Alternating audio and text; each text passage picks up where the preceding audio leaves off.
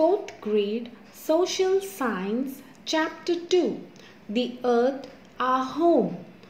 New words. Horizon, where the sky seems to meet the land or the sea.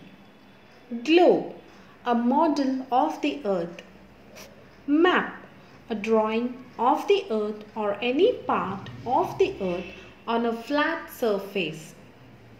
Sailor, a person who sails or works on a boat or ship. Unique, the only one of its kind. Survive, continue to live. Edges, border or margin of a surface. Fleet, a group of boats or ships. Expedition, a journey with a specific purpose, mostly to find out about a place which is not well known. Landmass, a large continuous area of land. I am learning. What makes life possible on Earth? Our Earth is unique since so many different landforms can be seen on its surface. Let us learn more about our home, the Earth.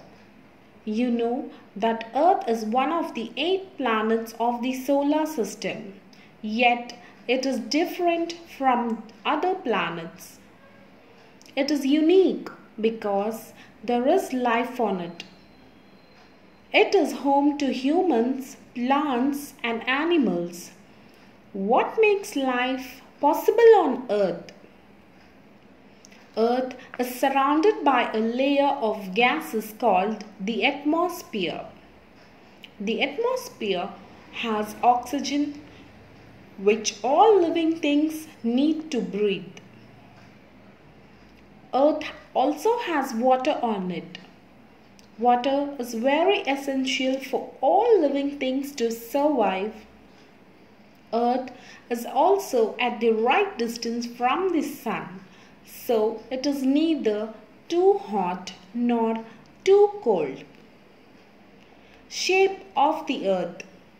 For a very long time, about 2000 years ago, people believed that the Earth was flat. They thought that if they traveled far enough, they would reach the edges of the Earth. They even feared that they would fall off the edges and be lost forever. But there were people like Aristotle and Copernicus who believed that Earth is not flat. They said that the Earth is like a ball with no edges. Then about 500 years ago, in 1519, a man called Ferdinand Magellan took a fleet of 5 ships and 234 sailors with him.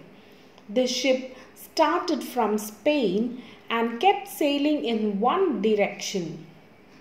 After about 3 years, the ship reached the same place from where they had started the journey.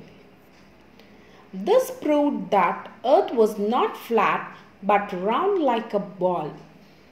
In fact, Earth is more like an orange. It is about round, slightly flat at the top and bottom. The horizon. If you stand in a vast open field or on top of a very tall building and look into the distance, it seems as if the land and the sky meet each other.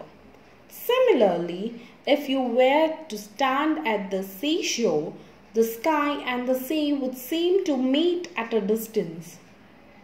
The place where the earth and sky appear to meet each other is called the horizon. In fact, the sky and earth never actually meet. they only appear to be meeting. How can we see the whole of the earth? Suppose there is a huge ball and a little ant is moving on this ball. Do you think that the ant can see the whole ball at one time?